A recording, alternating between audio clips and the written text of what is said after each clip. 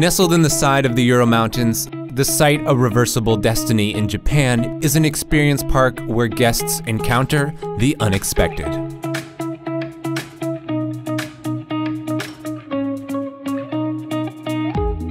The park was designed by artists Shusaku Arakawa and Madeline Jins and consists of sculptures, pavilions, and constantly changing terrains.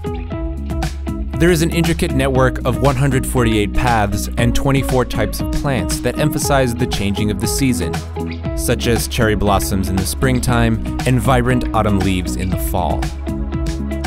Some of the attractions include the Critical Resemblance House, which has a map of Gifu Prefecture, a region of central Japan, as a rooftop, and the Reversible Destiny Office that contains an uneven pastel-colored maze and a ceiling that mirrors the design of the floor. Visitors are encouraged to explore the site with the mindset of a child, to climb, be curious, and discover different visual perceptions.